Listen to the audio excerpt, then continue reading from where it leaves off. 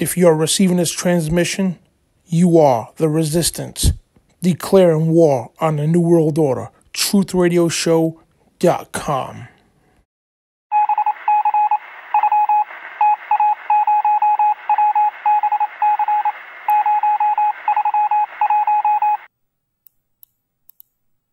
And welcome everybody to the Venmo Bidondi Show right here on TruthRadioShow.com. So we are on to Matthew chapter 19. So we're doing a biblical comprehensive study of the book of Matthew. And again, we're on to number 19. So here we go. Amazing so far. The scriptures are just so full of context. And if you're looking for somebody to just read the Bible for you, you got the wrong place, guys. We are here to actually study the Bible. So we would take normally 2 minutes to read a chapter of the Bible. We don't do that here. We take long as we can to read it because it has to be done that way and needs to be read in its context, plain and simple. So what we do here is we read the Bible in its context. So we have a specific Bible study approach. We pray for wisdom and understanding, and that only comes from the Holy Spirit through our Heavenly Father. And we read the scripture in its context because context is key, and let the scripture interpret scripture. Plain and simple. We don't go by religious dogma. We don't read the Bible through a religious lens. We read it through the Holy Spirit, plain and simple. So, Jesus, Yeshua Messiah, we come to you and we ask you for your forgiveness for our sins and transgressions.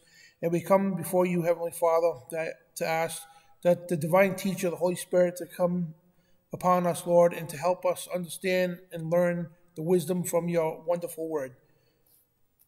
In your name, amen. So, here we are, guys. So, book of Matthew, chapter 19, and it's going to be an awesome one. So, what we did was, like last time we were here, we were on chapter 18. We learned about forgiveness. We learned also how serious Jesus was when it came to children. Anybody that would mislead them or offend them or hurt them in any which way. It's one of the most severest things that Jesus really takes serious, you know what I mean, when it comes to children. And also we learned about forgiveness as well. If you don't forgive others, plain and simple, Jesus is not going to forgive you before the Father. Bottom line. So if you can't forgive others, he's not going to forgive you. Plain and simple. So it's something we need to learn about. So now we're on to chapter 19. And it came to pass when Jesus had finished these sayings, he departed from Galilee and he came into the coast of Judea beyond Jordan. And great multitudes followed him and healed them all. He healed them all there. So sorry, guys, a little tongue-tied today. So, because we're out of the shows, we do our spiritual warfare shows and news shows and everything else. So, forgive me here. So, great multitudes, which untold thousands of people, literally, followed him and he healed them, plain and simple. So, could you only imagine how long it would take him to do that? Yeah, it's a day's work right there, you know what I mean? So, the Pharisees also came unto him, tempted him, and saying unto him, is it lawful for a man to put away his wife for every cause? So what does that mean, put away his wife? Divorce, that's what it means. Is it lawful for a man to divorce his wife? That's what the Pharisees are asking him. Here's the thing. They keep asking him these questions to try to goad him to say something that goes against the Jewish tradition so they could have an excuse to get rid of Jesus. You know what I mean? And they really wanted to kill him. Yeah, because they could not stand that this man, not man, the Son of Man, the Son of God, the Messiah was here. And they did not want to accept that. So they're trying everything in their power to try to take out Jesus. So they're asking him once again, is it lawful for a man to put away his wife for every cause? In other words, just because you want to divorce your wife, is it lawful to do that? So Jesus answers to them. And guys, by the way, if you don't have a Bible, you'll watch on the video here. Depends because this network gets shared on multiple networks. Some of them are audio only and some video, as you see here in the video too. But if you listen to the audio version, I encourage you to open up your own Bible. So anyway, and Jesus answered them and said, have you not read that which was made them at the beginning, made them male and female? So here's Jesus once again reciting the Old Testament. And back then it wasn't known as the Old Testament, it was known as Scripture. And me, I don't really go by Old and New Testament, I just call it Scripture. From Genesis to Revelation, period. You know what I mean? And this, a lot of modern day churches, unfortunately, say, oh, we don't really have to pay attention to the Old Testament, blah, blah, blah. Why would Jesus constantly recite the Old Testament when he says, as it is written? And have you not read? Talking about the Old Testament. So the Old Testament is very important, which again, I consider the whole Bible the Bible, plain and simple. The Torah and the Bible are all into one, plain and simple. So again, Jesus was tempted and asked, is it lawful for a man to divorce his wife for any reason? And he answered them and said, have you not read that which had been made by them in the beginning, made them male and female? And he said, for this cause shall a man leave father and mother, and shall cleave to his wife, and they shall twine, shall be one flesh. So basically, when this is talk about the book of Genesis, right? Man shall leave his parents and shall cleave to his wife, right? And they become one flesh. So he's, again, they ask him, is it lawful for man to divorce his wife for any cause, right? And he goes on, for it is written, have you not read it since the beginning? A man shall leave his parents and cleave to his wife, and they shall become one flesh. And that's, yes, when you get married, sexual relations and all that, you literally become one flesh. And if you want to get to the genetics of this is amazing stuff. And it's no perversion here, guys, because sex in marriage is a beautiful thing to God. And so we don't hold no punches here, guys. So anyway, what does that mean? And I want to get everything I can out of this context. It's just amazing. All the information we can disseminate through the Holy Spirit, it's amazing. So they twain shall be one flesh. So here's the thing. When a male has sex with a woman, right, his DNA is injected into her. Especially with having children. You two become one flesh, literally. So men out there, your wives, okay, your wife share your genetic code now. Your DNA is now part of her. That's why the Bible is very adamant about having sex with only one partner, your wife, because, just say a man who went on a sleep around, just say 10 girls, right, and he ejaculated inside the girls. And again, I apologize for the language, but, this is what the Bible talks about too. So I'm not going to apologize, really, because this is adult stuff here. And you know what? The Bible talks about this stuff. So every time you ejaculate inside of a girl, your DNA becomes part of her. Now, I'm just talking real, guys, and it's nothing perverted about this. You know what I mean? This is why God is very abstinent about one man and one woman, plain and simple. You know what I mean? Because it's genetic destruction. You know what I mean? Plain and simple. We talk about this a lot. So, and I can't say too much because of YouTube, whatever. But yeah, when a man and woman have sex, they become one flesh, literally. It's not figuratively, it's literally. So, wherefore, they are no more twain but one flesh. So he goes on to explain it more. And what therefore God has joined together, let no man put asunder. So once again, not to sound redundant, the Pharisees asked him, hey, can a man divorce his wife because he wants to, literally, if for any cause? And he said, have you not read it before? Since the beginning, God made male and female, and for this cause a man shall leave his parents and shall cleave to his wife, and they shall become one flesh, and therefore are no more twain but one flesh. And, genetically speaking, as I just talked about, and spiritually as well. When you marry a woman, you two become one. But where therefore God has joined together, let no man put asunder, right? And they said unto him, why did Moses then command to give a writing of divorce and put her away? So now they're saying, catch this very clearly, right? They're trying to goad him, and they're trying to trick him into a question, right? Into an answer, right? Notice how they say for any cause. Moses never said for every cause. Put that in your notes here. The Pharisees will say, "Oh, is it all right to a man to divorce his wife for any cause?" Moses never said you could do it for any cause.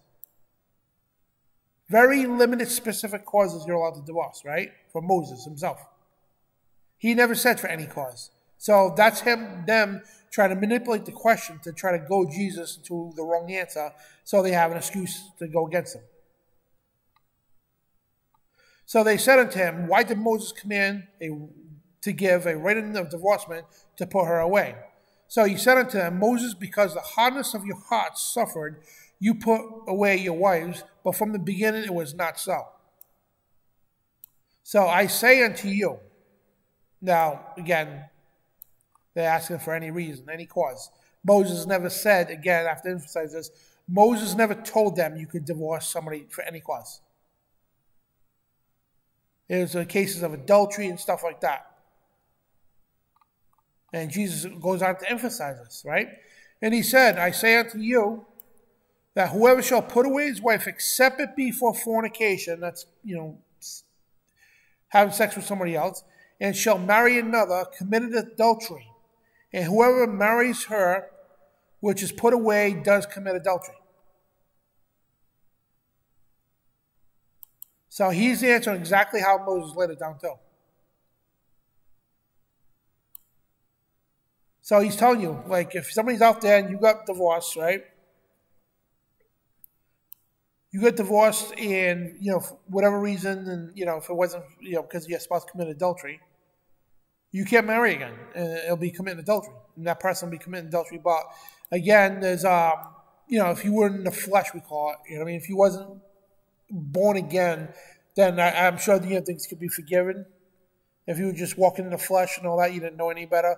There's little things like that, grace and all that, so we could go through, but in little specifics. But if you're in the faith here and, you decide to cheat on your husband or wife, that's adultery, bottom line. But anyway, whoever marries her that is put away, so if you marry a divorced woman, you're committing adultery too. But again, because of fornication. If she's divorced because, just say, the husband committed fornication, she divorced him, committed adultery, then that's a different story, So, and it says, his disciples say unto him, if the case of the man be so with his wife, it is good not to marry. But he said unto them, all men cannot receive the same, save thee that whom it is given. For there are some eunuchs which were born from their mother's womb, and there are some eunuchs which were made eunuchs of men. And there be eunuchs which have been made themselves eunuchs for the kingdom of heaven's sake, but it is able to receive it, let him receive it. So I don't know exactly what a eunuch is. So again, I learned, as I talked about through the series, I'm learning myself as I go along as well. A lot of times I do pre-read this, but what I do is I learn, so sometimes I forget the meaning of words. So let's find out what a eunuch is first of all.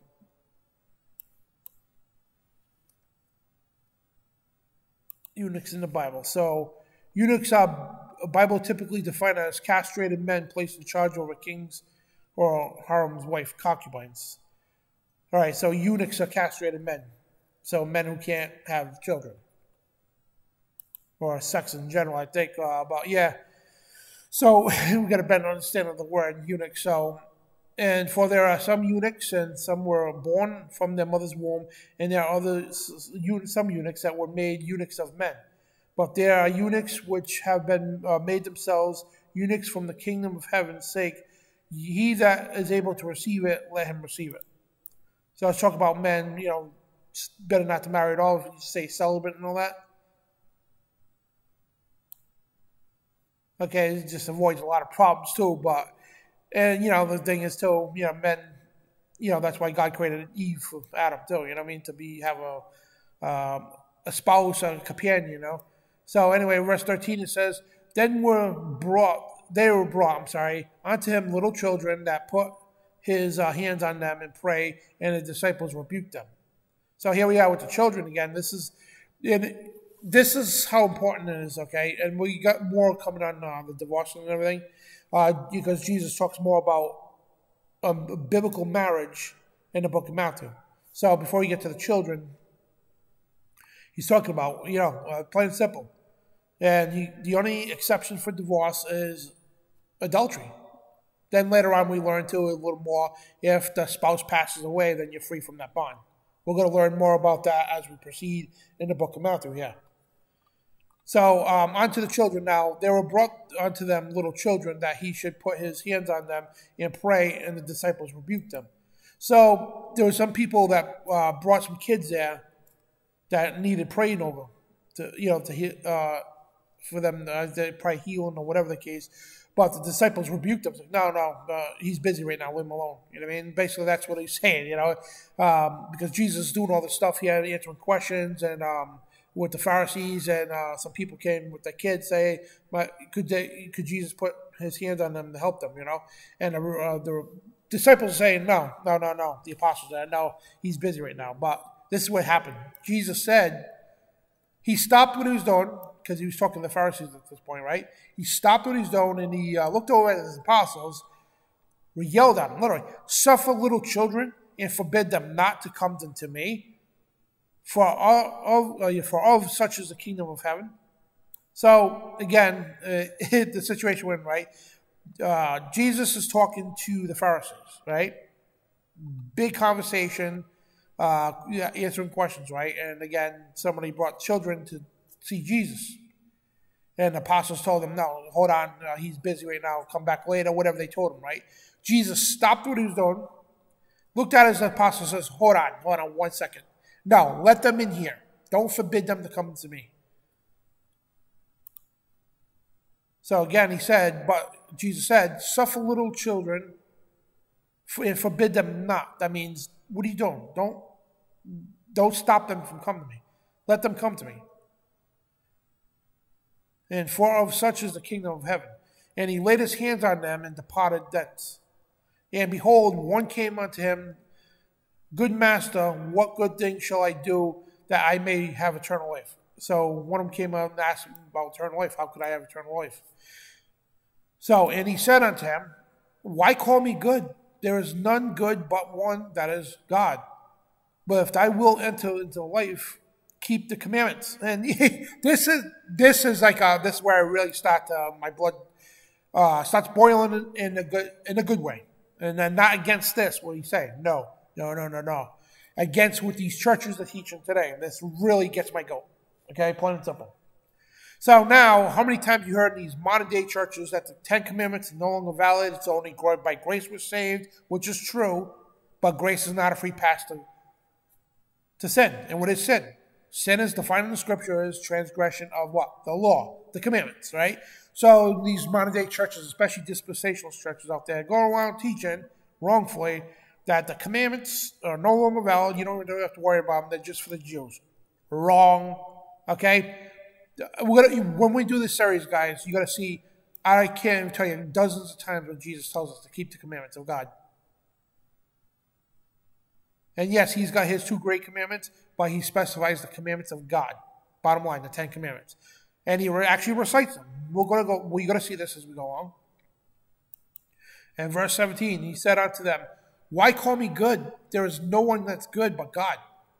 But if you want to enter the kingdom, into eternal life, keep the commandments.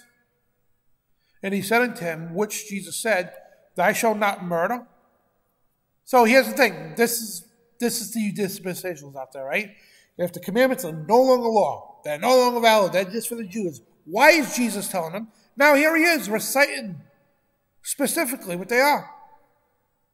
And he said to them, which Jesus said, you shall not murder. That's the 6th commandment. You shall not commit adultery. That's number 7. You shall not steal. That's number 8. You shall not bear false witness. That's number 9. And through the scripture, he recites every one of them. And number 5 right here, honor your father and mother. And thou shalt love the neighbor as thyself, which is his commandment. So you're seeing proof right here that the commandments, he says keep the commandments, right? And not just the 2 commandments that the churches tell you, the 2 great commandments. It's all the commandments, guys. He just recited half the 10 commandments, and it doesn't mean the other half are abolished, because in further scripture, he talks about those as well. And love the neighbor as thyself. That's Jesus' commandment. So you're seeing the mixture of both sets of commandments in one. And again, somebody asked him, how could I have eternal life, Master? And he goes, keep the commandments. Plain and simple.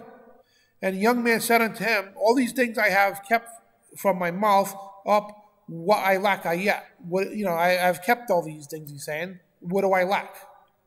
Jesus said unto him, if thou will be perfect, go and sell, because he has the thing, this guy is rich, right? And he goes, I kept the commandments, I did this, what am I lacking? And Jesus said to him, if you want to be perfect, right, go and sell that thou have. Go and sell what you have, and give it to the poor, and they shall have treasures in heaven, and come and follow me. So he's saying, because this guy's got some money. He's got, goods and, all that stuff, right? He said, go sell everything. If you really want to follow me, go sell everything. Give it to the poor. And instead of having these treasures on earth, have them in heaven. Because you sell the stuff, give it to the poor, you could have treasures in heaven, he's selling them. Which is more better than anything we could have on this earth. And come and follow me. But when the young man heard that saying, he went in a sorrowful way. He went in a way sorrowful, for he had great possessions. So here he is, he's upset. Oh man, I don't want to sell everything. I worked so hard for it. Or whatever, you know what I mean? So he was very sorrowful that Jesus told him that. But then he said to Jesus, to his disciples, verily I say unto you, that a rich man shall hardly enter into the kingdom of God. Now, does this actually mean that anybody that's rich is not going to heaven? No, that's not what it's saying. Not at all. But unfortunately, most rich people, they don't know, we could go on forever with that, you know what I mean? So again, he said, verily I say unto you, that a rich man, because you've just seen a lesson here, this guy is rich, he had many possessions, right? Didn't want to sell them, didn't want to do them, because I guess his worldly possessions to him were more important than the treasures in heaven. And the Bible talks about how those treasures are going to rust away and turn into dust, right? To rust, or thieves are going to break it and steal. Thieves can't break in and steal your heavenly treasures. Rust and moths don't tarnish your heavenly treasures. But this guy, I guess, refused to do that. He just went away like, oh man, I'm not going to do that. Because he had great possessions. So then Jesus looked to his disciples and said, verily I say to you that the rich man shall hardly ever enter into the kingdom of God. And again I say unto you, that it is easier for a camel to go through the eye of a needle than a rich man to enter into the kingdom of God. So you all know what an eye of a needle is. It's a little needle you use to sew. Okay, you can barely get the thread through, let alone a camel that weighs 2,000 pounds or something like that. Yeah. So, so he says it's easier for a camel to go through the eye of a needle than a rich man to get into heaven. But he had checked this out, right? People say that's impossible. How could a camel go through the eye? But anything's possible with God, plain and simple. And it talks about that, and it's literary too. So if it's possible, you might think, you could even stick your finger through the eye of a needle. How could I put a camel through it? With God, you can stick your whole body to it. Nothing's impossible. But check this out, right? When his disciples heard it, they were exceedingly amazed, saying, who can be saved then? Who then can be saved? If a camel, can go through the eye of a needle, then who could be saved? And Jesus told them and said unto them, with men this is impossible. What I was just talking about. Yeah. With men this is impossible. But with God all things are possible. Okay, right now none of us can even comprehend of sticking a pinky finger through the eye of a needle. You'd be like, oh, it's impossible. Yeah, with men it's impossible. And this is literally, guys, it's not figuratively, all right? Not that saying you're going to go through the eye of a needle literally to, it's just saying, okay, making a point that with God you can accomplish anything, you know what I mean? So Jesus said to them, with men this is impossible, but with God all things are possible. All things are possible. So he's saying, yes, it's possible for a rich man to go to heaven. It's possible, you know what I mean? He's saying that, with God. And there's been rich men that are good people, you know what I mean? That helped out the poor and everything else, They're not going to be denied to the kingdom of God, if they're believers too and everything. So then answered Peter and said unto him, behold, we have forsaken all and followed thee. What shall we have thereof? Well, and Jesus said unto them, verily I say unto you, that ye which have followed me in the regeneration, when the Son of Man shall sit on the throne of his glory, yet also shall sit upon the 12 thrones, judging the 12 tribes of Israel. So Peter's basically asking, what are we going to have? We have forsaken all, we have given up everything, and followed you. What shall we have therefore? So Peter is like just concerned, like because they remember they had fishing boats and all that stuff.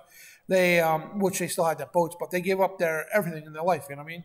To follow him. And he goes, "We have forsaken all. We have given it all up for you, and we followed you. So what are we going to have?" And Jesus told them, "I say unto you that you shall have followed me, because you follow me. But in the regeneration, when the Son of Man shall sit on the throne, the regeneration is talking about later, okay, in the spirit. You know what I mean? When you pass away in your flesh and all that, you regeneration into the spirit. And when the Son of Man shall sit at the throne of his glory," this is coming up the resurrection, "you also will sit upon the 12 thrones, judging the 12 tribes of Israel." So he's telling them in the resurrection and the judgment, they're going to help him judge the unrighteous. "And everyone that has forsaken houses, brethren, sisters, fathers, mother, wife, children, or lands for my name's sake shall receive an hundredfold and inherit of everlasting life." So I could say this, guys. For the ministry that I do and everything else, it's all in the name of Jesus, just exposing all the truth and all the evil in the world, right? I have lost a wife over this. I've lost many, many family members over this. I've lost many friends over this. I was homeless for a while. All for his name's sake. And then, when I was sitting, sleeping in the car in the cold and everything else, I'm like, you know what? If this is for God, then, it sucked, it did. But, if this is for God, then it's meant to be. You know what I mean? Because I'd rather do that than, not honor my Father, in heaven. And my Savior in heaven. So, but many that are first shall be last, and the last shall be first. And to me, what means like a lot of people who come to the cross and all that, and if you that already passed on and all that, shall be first. But again, shall be last. It depends. I don't know too much of what this really means here. But if you guys have a better understanding of this, please put it in the comment section. Because again, I'm learning as I go as well. But we're just trying to break down all the scripture here. But this is a valuable lesson. You know what I mean? It really is. In other words, if you're rich, okay, again, it doesn't mean you're gonna, you're not going to have a kingdom of God. But unless you give up your earthly treasures, help people. That's what he's saying. Doesn't mean you're gonna go sell everything, literally. You know what I mean? Unless, if it stops you from being a good person, yes, it's literal, you know what I mean? But just help people, you know what I mean? Plain and simple. Don't let the money, because the Bible talks about here in the book of Matthew about the love of money is the root of all evil, and we're going to get into that. But these lessons we covered so far is explained more in detail as we go on, especially with the children and the husband and wife here. So these are just like little lessons, okay, about the husband and wife, about children, and about the commandments. This is so much context in this one chapter. This is why I told you, when we do these studies, that, if we actually sat there, if you read, if you're a decent reader, right, 30 verses here, how long would that take you to read? Yeah, depends on the person, the level of reading, about couple minutes, right? But again, you need to read these, take your time and understand what, like earlier we looked up what the word eunuch meant. I didn't know what it was until I read it, you know what I mean? And I looked it up myself here. But yeah, you need to really understand this. And actually, I should really try to understand this too. But many that are first shall be last, and the last shall be first. So in the context would be that every one of us is forsaken our houses, brethren, and father and mother and wife, children, lands, and for my name's sake shall receive a hundredfold and shall inherit everlasting life. But many that are first shall be last, and the last that are first.